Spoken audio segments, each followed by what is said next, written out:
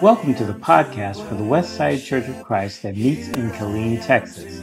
Today we bring you another practical lesson from God's inspired word, the Bible. Good morning, everyone. You would open your Bibles to John chapter 3. And we're not going to read verse 16.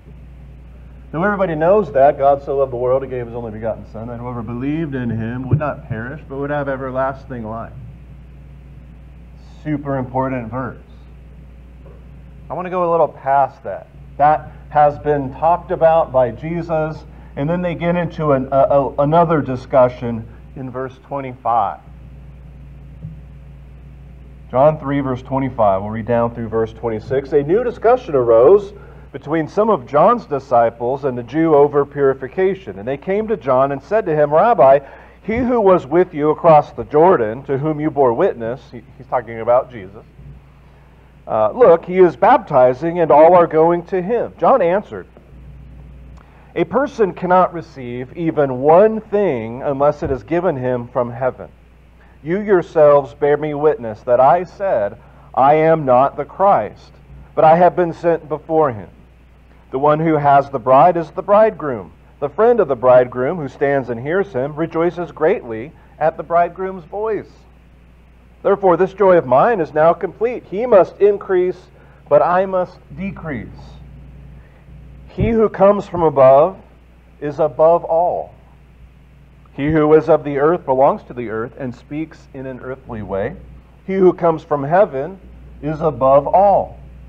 He bears witness to what he has seen and heard, yet no one receives his testimony. Whoever receives his testimony sets his seal to this, that God is true. For he whom God has sent utters the words of God, for he gives the Spirit without measure. The Father loves the Son, and has given all things into his hand. Whoever believes in the Son has eternal life. Whoever does not obey the Son shall not see life, but the wrath of God remains on him. You read passages like this, and of course John is referring to Jesus. John has this special relationship. They are literally related, remember, they're cousins. And then John has been chosen as this speaker, this precursor, to bring about people's recognition that this guy is in fact the Christ. And they wondered, of course, at John's perfect willingness to decline in fame and power and whatever influence, because he knew that his job was done. He knew that the one who had come was, as he said, above all. Thank Nathaniel for leading that song. Not just that song, but all the other songs, because he took that and figured out probably what I was going to be talking about. And all the other songs were leading us in the direction that Jesus Christ is in fact above all. Brian said the same thing in the discussion regarding the Lord's Supper. And so John here underscores the fact that Jesus is the Son of God, that He comes from heaven, and therefore stands above us all, that He rules. And those who are of the earth, that is us, John himself, we're different. We don't get to be above. We're the below, actually, right? We're the ones who look up to the one who is above. And so He's the one, this one who comes from above, who is above all. We'll read some other passages that help us, again, see this.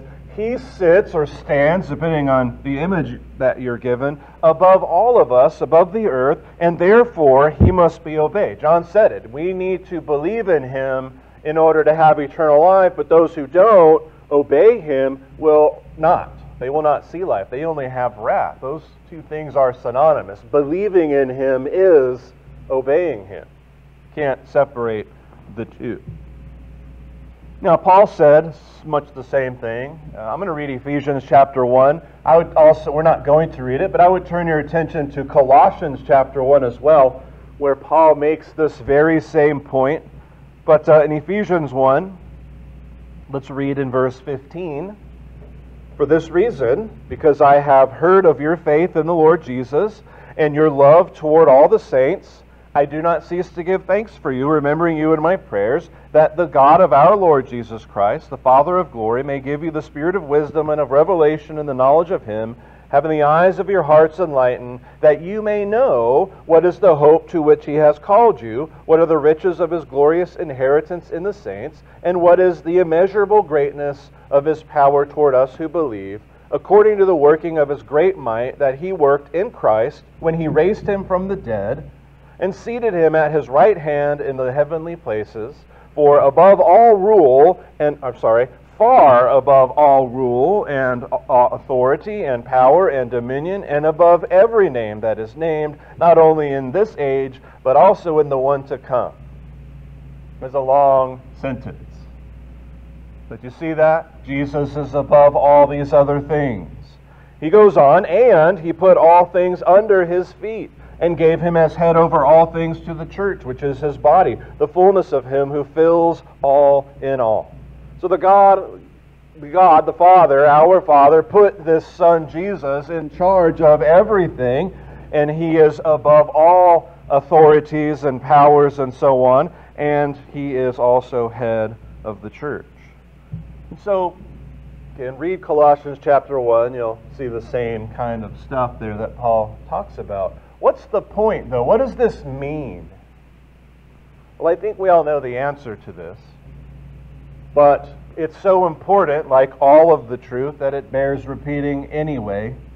Since Christ is the head of the church, and he is above all authority and power and dominion, it means that we absolutely must obey him. We must follow him. We must love him. Again, you all know this, but it bears repeating. I'm reminded, and I was just thinking about that as we're singing the songs, which was delivering this exact same message, and then Brian's comments regarding the Lord's Supper and the supremacy of Christ in our salvation, and I'm thinking maybe I should just get up here and say, we're done. Except then I remember the Old Testament, the book of Judges, and the prophets going over and over and over, saying the same things over and over and over. Why? Because we don't get it. And we need to be reminded over and over and over of these important things, these concepts that absolutely matter. So that's what we're doing this morning. So, a couple of things first. We need to follow him.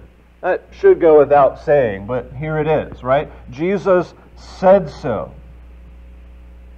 Because of he being who he is, and me being who I am, and you being who you are, we must follow him. There's no other way to go. I mean, we can choose to not to. That's our choice. And as John said, then that's fine, but you then forfeit eternal life. And I hope that no one in here wants to do that. So we follow him. Jesus said in Luke 9, you know this passage well, verse 23, if anyone would come after me, let him deny himself. So think about this, all of this, in terms of this idea that he is above all. There's nothing you can put up there that is going to be above him. God has put everything there for Jesus to be above, right?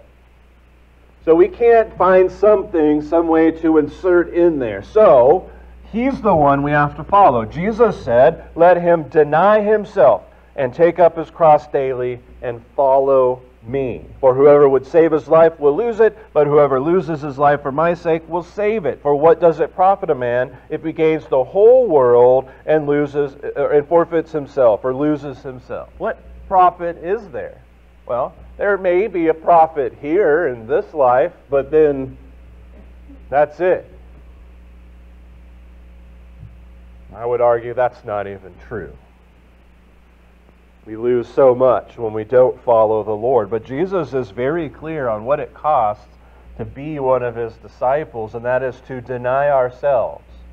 That is to make him first. We follow him. Where he goes, we go. Where he directs, we go. What he says, we do. Because he is our master. He is our Lord. We make that confession when we say, as we become children of God, in that process where we start to believe that He is in fact the Son of God. We make that confession, I believe that Jesus is the Son of God, my Master. And then we, of course, repent of our sins and we become baptized for the remission of those sins. That's how we connect to that blood that Brian was talking about here earlier. We make that admission that we will follow Him. Jesus said that to do that, we have to deny ourselves. It's very difficult. And so, other passages, of course, that relate to this, like Matthew 6 and verse 31. We have to choose the kingdom first. Right? Not just choose the kingdom. You Texans can relate to this. Are you a Texas citizen first or an American citizen first? Maybe that matters. Other people have to make choices like that. What am I going to be when it all comes down to it and everything else is stripped away? What am I going to be? Well, am I going to be a child of God or something else? Am I going to be in this kingdom or something else? Jesus said this, do not be anxious, verse 31, Matthew 6, saying, what shall we eat, what shall we drink, what shall we wear? So again, those are normal behaviors that every human being must actually go through. We do have to eat, and we do have to wear clothes, and we do have to live somewhere, all those things. So, what's important here?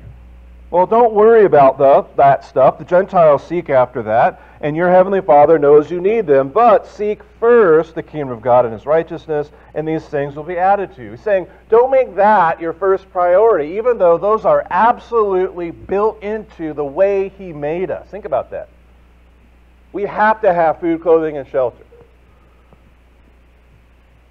Right, that is if you've ever heard of Maslow's hierarchy of needs, it's this pyramid thing. That is at the bottom. And if you don't have that, you don't care about the rest. You don't care about safety or self-actualization or any of those other things because you're starving to death or you're freezing to death. You're dying. God built us this way, and yet He still says, you know what? Seek first the kingdom of God, and that stuff, you'll be okay. I was not making a blanket statement that you won't die or you won't suffer, none of that. He's simply saying, don't make those the things that are the priority in your life. They'll be taken care of one way or another. Seek first the kingdom of God, even in something as basic and fundamental as food, clothing, and shelter. So everything else that comes after that, seek first the kingdom of God. Thinking about safety, thinking about wealth, thinking about, again, maybe self-actualization and all those things. They're real and they're important to us. But if in all of those we would say, I'm going to seek first the kingdom of God, we'll be where we need to be. God will help us out. But remember, the issue here is denying ourselves and following Jesus will then require us to seek first the kingdom of God. So when there's a choice, when there's a decision, first comes the kingdom of God.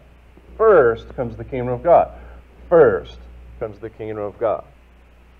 We have to obey even sometimes when it hurts, even when maybe it's not in our best personal interests. And of course, I always think of Acts 5, right? Here are the disciples who Jesus died and they kind of don't know what to do. And then now, 7 weeks later, the day of Pentecost happens, the Spirit descends on the 12 and they begin speaking in tongues. And they then realized what all this was about. And they went about their business. And now they're going about teaching. And in chapter 4, these same guys had been arrested and sort of punished and told to be quiet. And then they don't. They keep preaching Jesus. Why? Because they're seeking first the kingdom of God and they're following. They're denying themselves and they're following Him. In chapter 5, verse 27, when they had brought them, they get arrested again.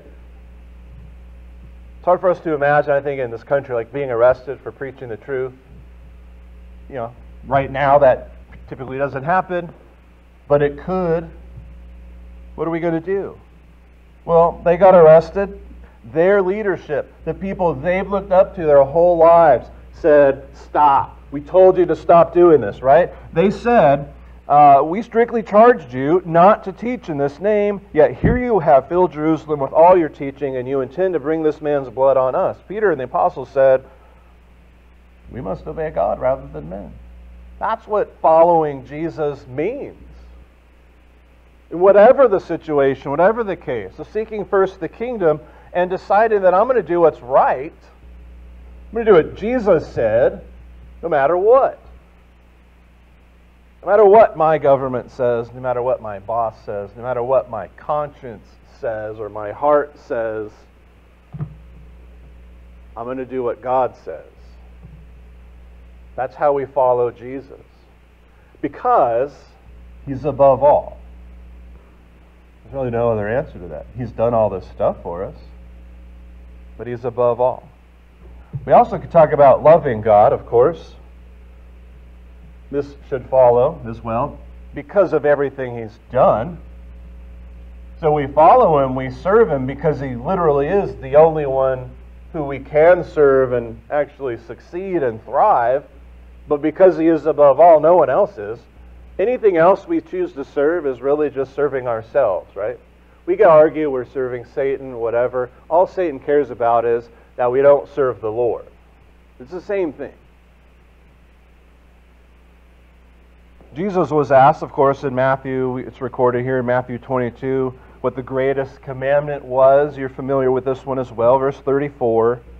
The Pharisees heard that He had silenced the Sadducees, which they were happy about, right? They were like, He got them, but we're going to get him. That's what they're doing. Okay?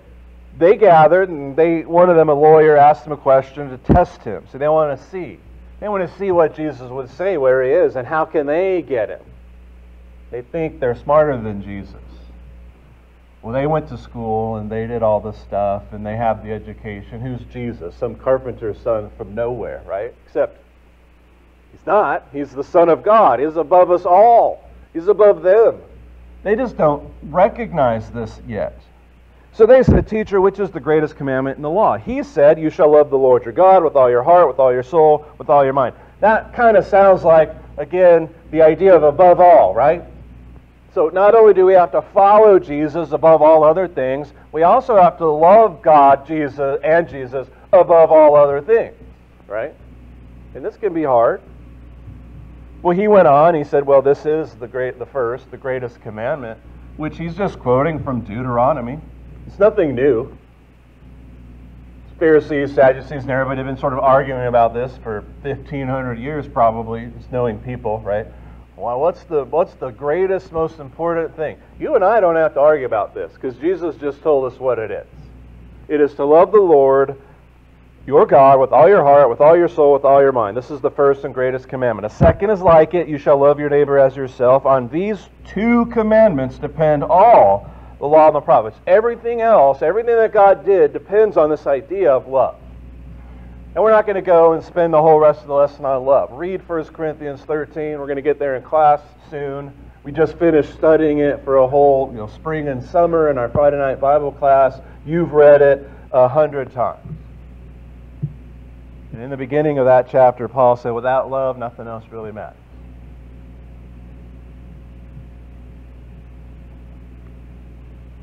And so we need to love the Lord above all. But he also said, love your neighbor. I think a passage in 1 Peter chapter 4 suits us here. Verse 7. And here's another reason why I'm up here preaching to you regularly, is because Peter did this too. Peter recognized that they already heard all the stuff that he's about to write to them. And he told them, but I need to tell you again anyway, because you need it. Because that's the job. Because it's important stuff. So here, the end of all things is at hand. 1 Peter 4, verse 7. That sounds ominous, right? The end of all things is at hand. I mean, like, we're in those days. That's how they saw everything. Jesus came, He died, He was resurrected, and He said the kingdom's here. And from this point forward, the end is here. It's right around the corner. Now, for us, it's been 2,000 years. But it's right around the corner. We're in it. Right? Therefore, be self-controlled. sober-minded for the sake of your prayers. Above all, keep loving one another earnestly, since the love covers a multitude of sins. Show hospitality to one another without grumbling. As each has received a gift, use it to serve one another as good stewards of God's varied grace. Whoever speaks, as one who speaks oracles of God. Whoever serves, as one who serves by the strength that God supplies, in order that in everything God may be glorified through Jesus Christ. To Him belong glory and dominion forever and ever. Amen. Again, to Him belong all that. Not to me, not to you, not to anyone else. To Him. And we, in part, continue that process by, of course, loving and taking care of one another. It's important. It's humongously important that we love God and we love one another. And He gave us some practical ways in which we could do that. Things like hospitality and, not complaining and taking care of our stuff, that kind of thing. But we need to remember this too, that as much as we need to love one another and so on, they still don't take precedence over loving God. And where this really gets us is with our family, right? With our family. Luke chapter 14, verse 25. Great crowds accompanied Him, Jesus, and He turned and said, "If anyone comes to me and does not hate his own father and mother and wife and children and brother and sisters, yes, even his own life, he cannot be my disciples." Think about that? Ever just really stopped and read that and thought about that, what Jesus is saying? Put that together with what we read in chapter 9 about denying ourselves and following Him. And again, this is the most natural thing in the way that we were built. God created Adam and Eve to be a couple and to make a family. And that is how it is supposed to go. And it's right. And He said, even that cannot come before your love for God and for the Lord. Again, just like the food, clothing, and shelter, we can't choose that first. We choose the kingdom first. We choose a love for God first, even over our family. And we make all kinds of excuses maybe to not do that.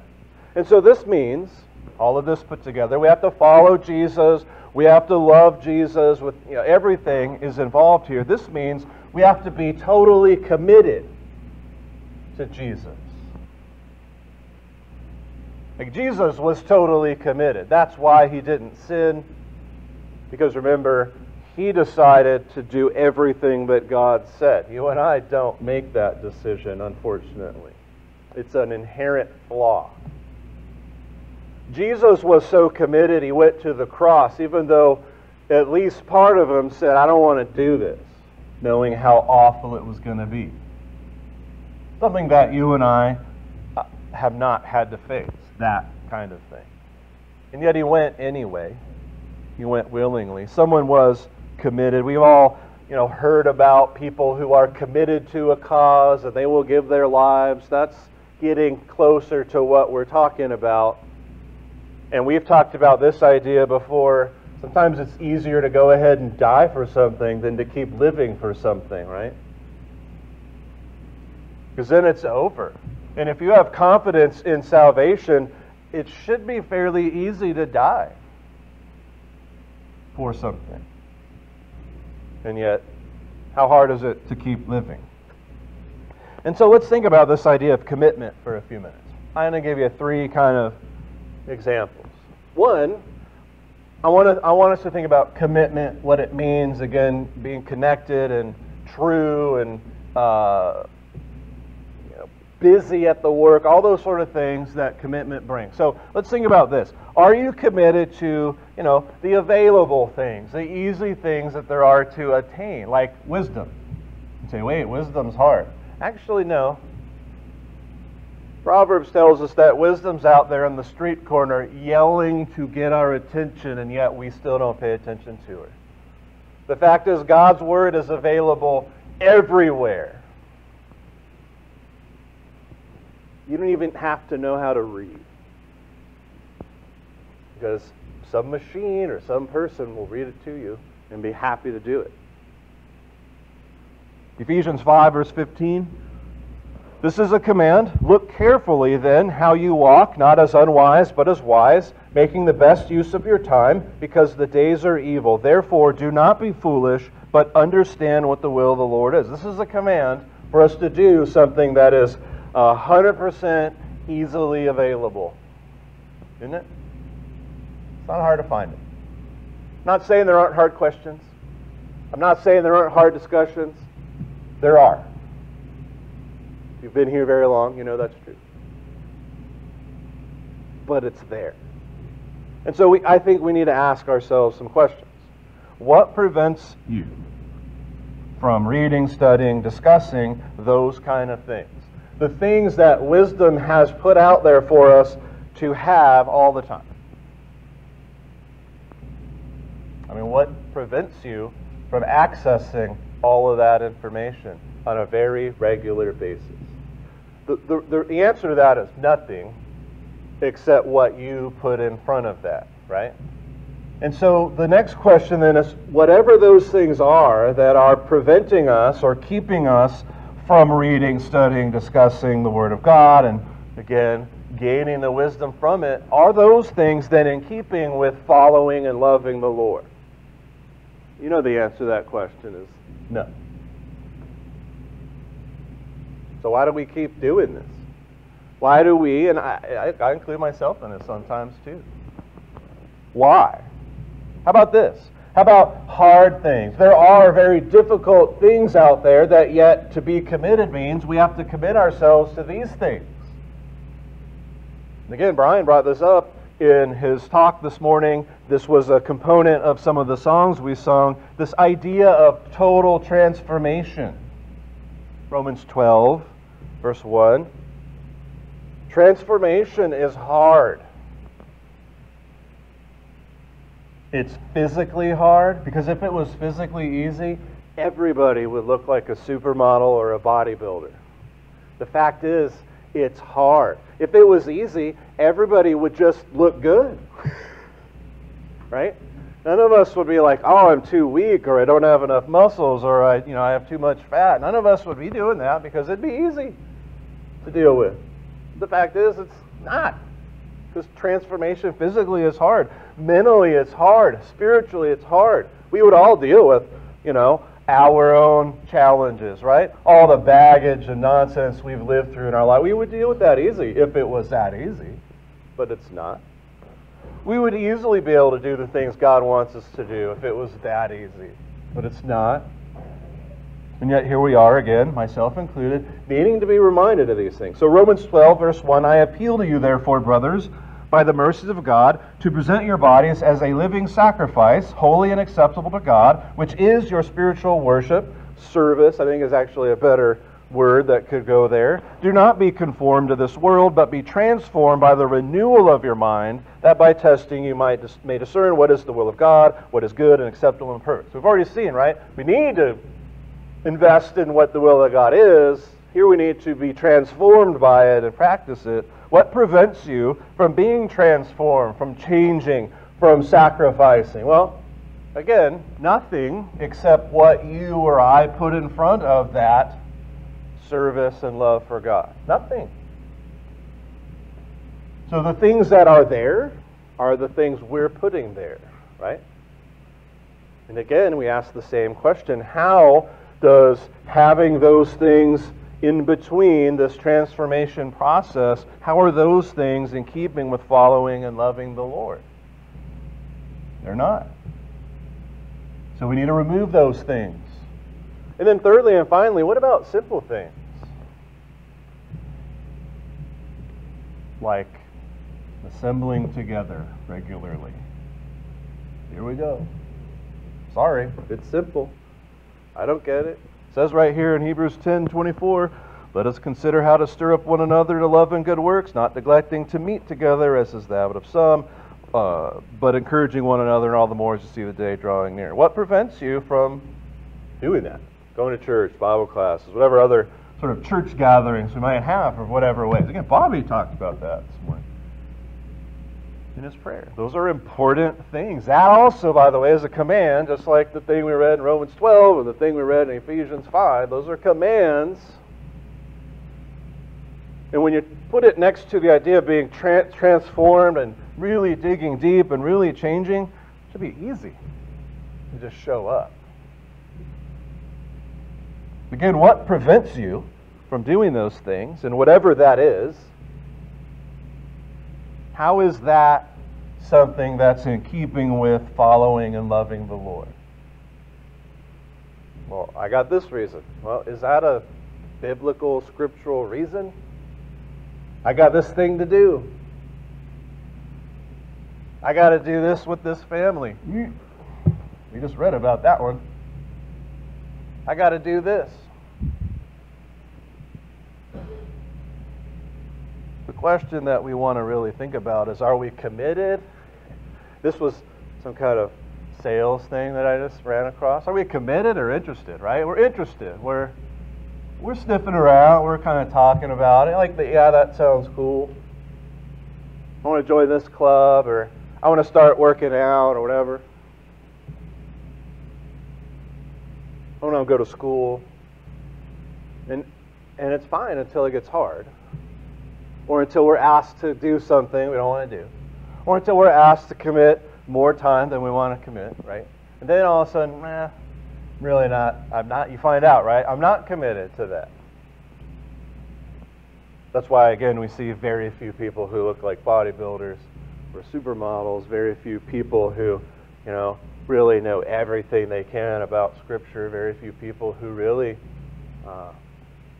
put themselves out there as much as possible, because it is hard. I'm not suggesting that this should just be something we wake up one morning. What I'm asking us to do is think through what it is that's getting in the way of following and loving the Lord.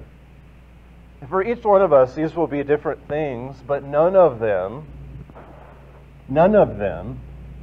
are in keeping with following and loving the Lord. None of them show that we are committed. They all show that we're interested. Maybe we like the idea of being a Christian, kind of like we like the idea of being all muscular. Most guys do. But yet, what does it take to get there? Well, a whole lot of work, a whole lot of time, a whole lot of investment, a whole lot of commitment. And so we want to ask this big question before we close and sing our closing song. Does your life, if you were to look at your life right now, does it look like, because remember, we're told to be lights of the world and salt of the earth, we're supposed to be shining examples, we're supposed to reflect Jesus in our lives. So if people looked at you right now, would they see someone who is committed to following and loving the Lord, or would they see someone who's interested? Don't get me wrong, interest is good. Far too many people are simply not. But we've got to move past that level and actually get involved. Or maybe they just see someone who's just going through the motions. I don't know. Again, you need to ask that question for yourself. We're going to sing Live for Jesus, which is exactly what this lesson's ultimately about. He is above all. You and I are here of the earth. We are servants. We need to serve the Lord. So if you want eternal life, you need to serve the Lord, period.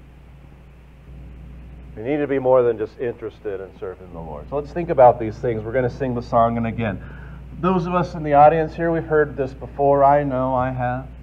All of us have been guilty here and there, at least, of violating this principle. So the question really is, what are we going to do now? Because the past is the past. It doesn't matter. What are you going to do now? We need to live for Jesus. But maybe you're thinking, I need more help than that. I need more help than just, I got to really buckle down and start disciplining. Great. Ask for help. Let us know how we can help you. We'll pray with you. We'll pray for you. We'll study with you. We'll help you keep accountable, whatever it is. Or maybe you're realizing, I'm not even really on the Lord's side yet anyway. I haven't confessed my faith and repented of my sins and been baptized. We'd love to help you with those things too, because that is the critical first step. Without those steps, not really there anyway. So we would want to help you with that too. But whatever the need is, if as such, let us know as we stand and sing. Thanks for listening. We'd be happy to answer any questions you have. If you are ever in the Killeen area, We'd certainly love to have you worship with us. You can learn more about us and our times of worship at westsidekilleen.com. Tune in next time and be sure to subscribe to our podcast. Altogether worthy, altogether wonderful to